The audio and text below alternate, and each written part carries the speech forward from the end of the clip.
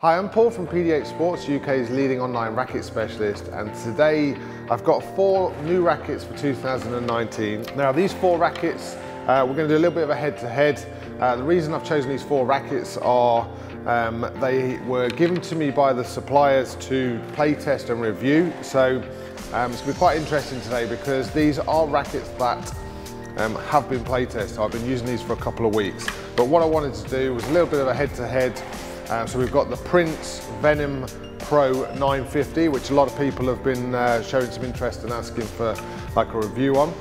We've got the new Farag Hyperfibre XT Revelation Pro signature racket. Quite interesting. This is from Knight, so this is called the Maverick. So this is the new Darryl Selby signature frame. And then finally, one from Ashaway, which is the Venom X Flash. So 4 different rackets, 2 with sort of traditional head shapes, and then 2 with a teardrop. Okay, so let's take these 4 rackets on court and see how they play.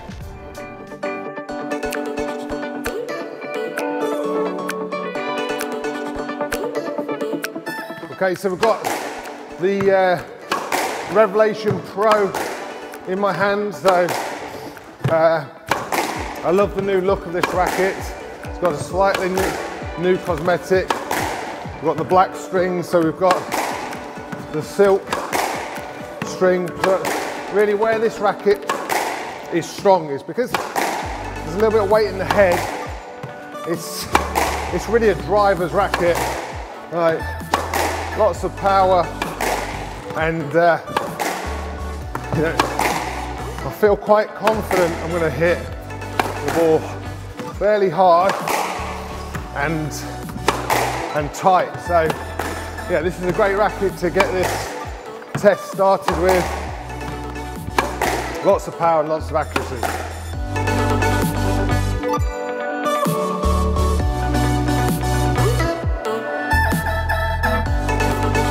Okay, so next up is the Knight Maverick. So this comes with the Ashaway Ultranic 18 string, so it has a really nice feel, but it's nowhere near as stiff for me as the Dunlop racket. So it almost, I do like this racket, but it feels like there's a bit of flex in the shaft, and I found that was the one thing it's taken me a little bit getting used to is that sometimes there's, like I say, there's like almost a recoil of the shaft when I strike the ball, but it's still, you know, it still feels like a really powerful racket. I feel like you get lots of power with this as well.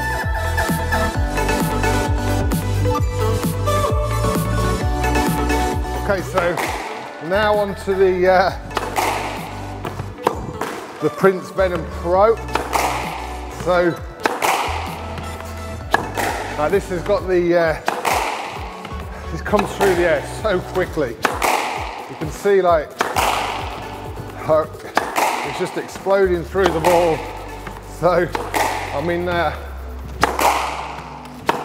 one thing with this, the racket head comes through so quickly, it takes a little bit of getting your timing going, but with good timing, this is so far the most powerful.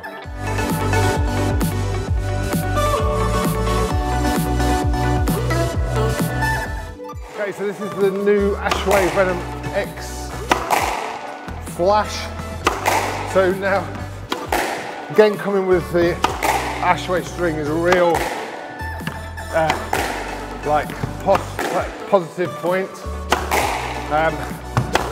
This one feels got quite an open stringing pattern. So this one feels the lightest that we've hit with so far. So I'm not getting quite as much power, but they are pretty even so far. There is power there, look, you can get the power, but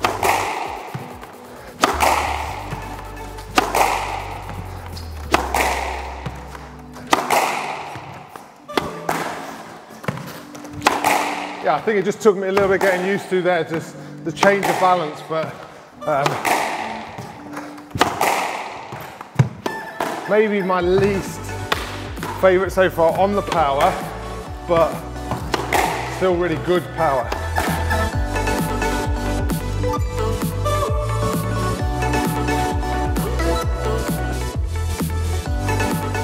Right, so we're now onto the control shots and the feel. And again, we've got the Revelation Pro, and this is such a solid all-round racket because, again, it's a little bit less manoeuvrable, but for someone that likes to hit clean lines, straight accurate balls, this is such a good racket. So, like when I've been playtesting it, I found my, like the straight line shots, like really improved. Slightly head heavy for what I really like, but I think if I stuck with it, I'd really sort of benefit from this racket because it's such so stable through both your short shots and your drives.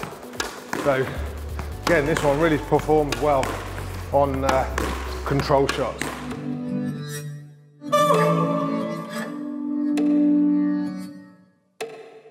Okay, so now got the Black Knight Maverick, and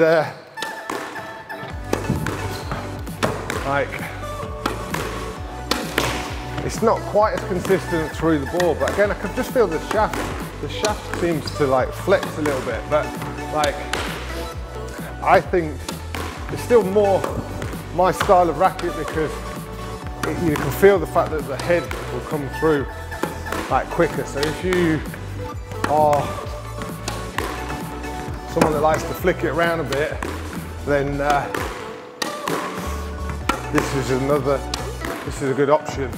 It's more manoeuvrable than say the Revelation Pro, but I can just feel that when I'm hitting my drop shots, and I found this when I had it in my gameplay, it was just a little bit less consistent, but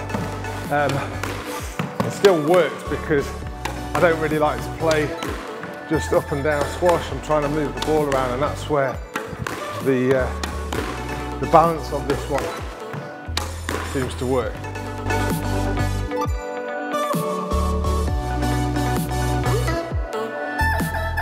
So back now on the Prince racket, and back to that more sort of stable feel. Now, this one makes a different sound through the swing because the sort of speed port holes. So like, the beauty of this one is you can sort of leave shots late and then maximise how that racket head speed is.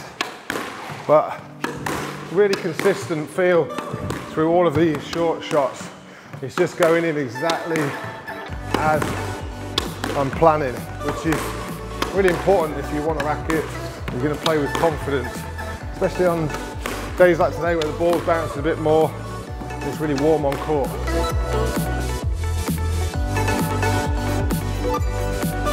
Okay, so we're now on the Venom X-Flash Ashaway racket. So again, this is kind of like it's difficult for this racket. It's coming right at the end of the 4 hits, and this one's, it feels so much more lighter than the others. That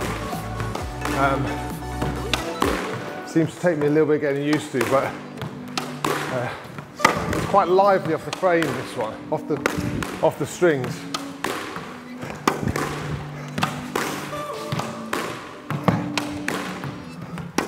So,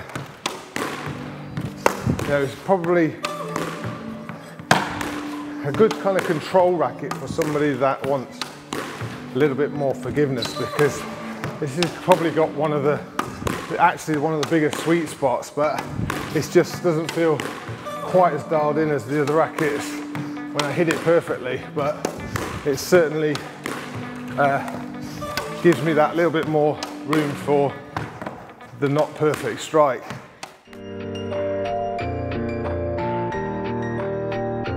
Okay, so really this is like the end of really a 3-week worth of tests. I know today you've seen me hitting some balls up and down the wall, but I have genuinely been playtesting these. Now, some of you have seen before that my actual racket of choice that I have mainly in my bag is the Hyperfibre Carbon Flex X Speed. So I really enjoyed playtesting these rackets.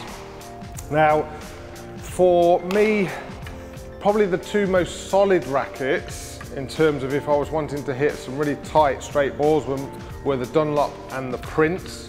I think out and out power, the Prince racket kind of seemed to come out top. It makes a different sound, so that's something people need to be aware of. The holes in the racket, you can hear it kind of accelerating through the air. The Dunlop racket, I felt like, you know, is such a steady, it's fairly stiff, but it's a really stable racket. Now, this one was one of the rackets that surprised me because I could never quite work out whether I loved it or I didn't, because, as I said, I feel like a bit of a flex in the shaft, but sometimes that's quite nice because you can actually feel it kind of giving you like an extra boost of power. And I think over a couple of matches, I started to find that I was used to that feeling and I was really starting to love that racket. The least favourite out of the rackets was this one, but I think it's more to do with the fact the string is very open and it feels like the lightest. I did have one day in particular where I felt like I got a lot more out of the racket, but just generally I feel like I was more inconsistent. I didn't quite have the feel. Now I'm coming from like a feel where I'm really trying to dial in and make sure I'm hitting the ball as well as I can, and anything outside of that, you know, I notice and I feel like when I hit the ball perfectly, I didn't get quite as much like feel as I did from the other rackets, but then where this kind of is good is it's a little bit more forgiving maybe than the others. So on the short shots, again, they all performed well.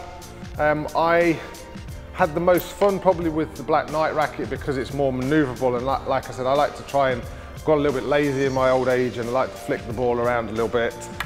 When I was doing sort of drop drive exercises, these two again were like standout rackets. You know, I was doing some training and I was just hitting the ball like so consistently with these two, but once I got into a game, I had more fun with that. So overall, in conclusion, like I said, coming from the back of these not being my racket of actual choice, I think the Prince racket performed the best.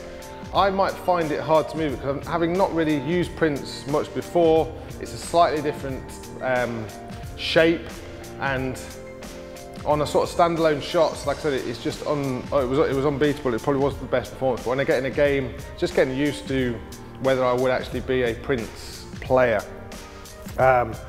If I wanted to sort of really focus on clean lines, then this is like, you're going to really hard pressed to beat that one. And then these two kind of like really offer something slightly different, so more maneuverability. Out of these two, I think I preferred the Maverick. But like, you know, I would say anyone that wants a more forgiving racket, then that's a good choice.